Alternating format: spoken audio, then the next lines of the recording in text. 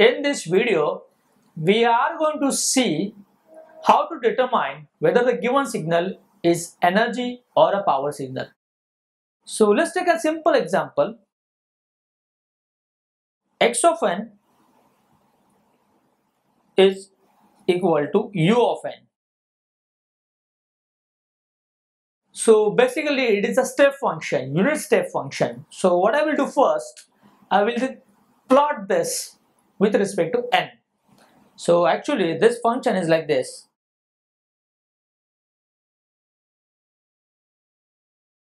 For any value of n from 0 to infinity, I have the signal value as 1. So this is a basic fundamental signal.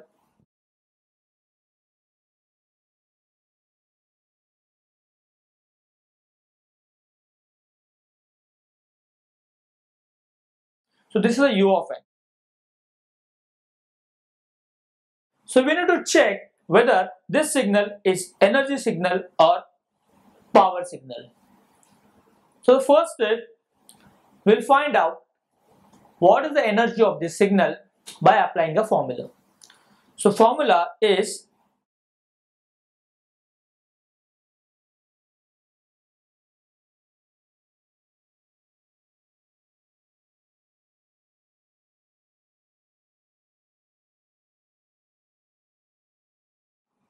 E infinity equals summation n minus infinity to plus infinity x of n mod x of n square. Now, since the signal exists only from 0 to infinity, hence I will cut short this summation limit from 0 to infinity like this. And the signal is U of n, means what? For every value of n, the x of n is 1. So it is 1 square. So simple summation I have. Next, what I will do? Since the number is independent of n, let it be n of any value, but the signal will have 1 square, meaning 1 as the final value. So I have this 1 plus 1 plus 1 plus 1, and it can go up to infinity. Meaning I have to add 1 up infinite times. So obviously every addition, the values keep on increasing. 1, then it become 2, then become 3, and it can go up to infinity. So I can say E infinity is infinity. This is the first lead I will get. E infinity is infinity implies signal is not energy signal.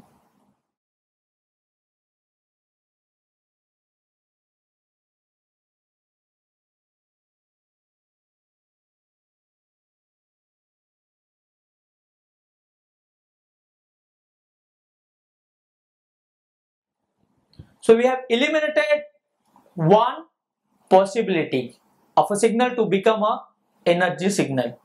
Now we need to check for the power.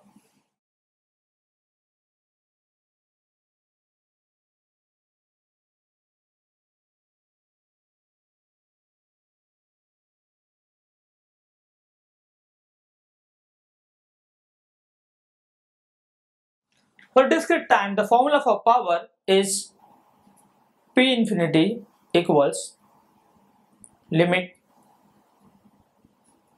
n tends to infinity, time period is 2n plus 1,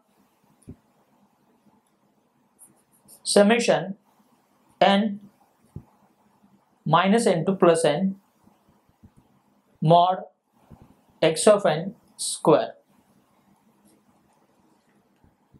So once again, the limits for summation will change because it is a unit step signal, exists only from 0 to n. So I will get P infinity as limit n tend to infinity 1 upon 2n plus 1 summation from 0 to n, and signal is having a value 1, hence 1 square.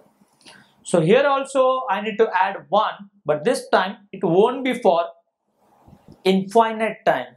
It will be restricted up to capital N.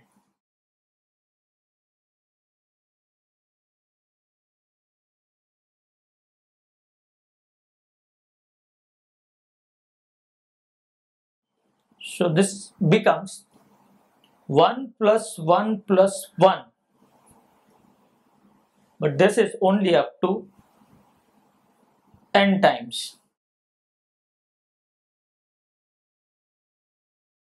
Now here it becomes limit n tend to infinity 1 upon 2n plus 1. You must be thinking this will be n. Hold on. Small n is not starting from 1. It is starting from 0.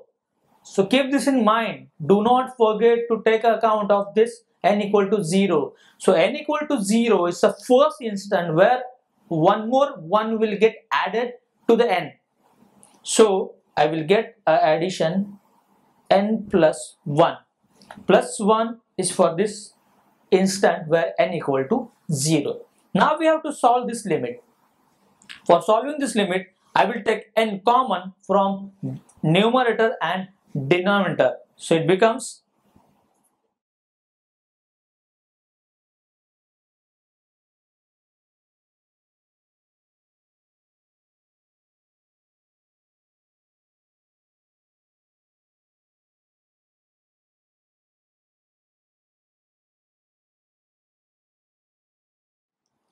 why I have taken n common? Because this is a common feature that I can cancel out. N tends to infinity, meaning n is not equal to infinity. So I can cancel this.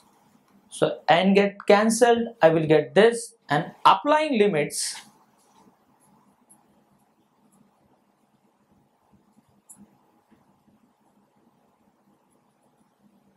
I get p infinity as 1 plus limit n tend to infinity 1 by n upon 2 plus limit n tend to infinity 1 by n.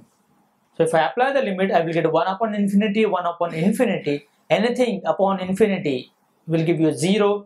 So this is 1 plus 0 upon 2 plus 0. So I am getting p infinity as 1 upon 2.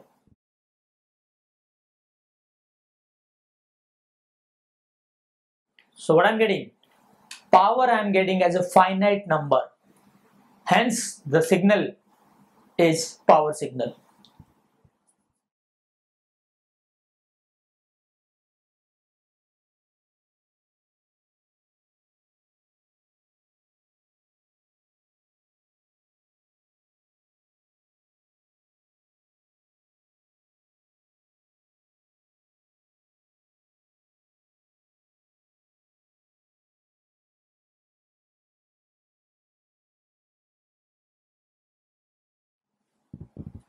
This is the end of a problem where we have decided whether the signal is energy or a power signal first by calculating energy. If it is infinite, then we calculate power, and here power is finite, hence signal is a power signal.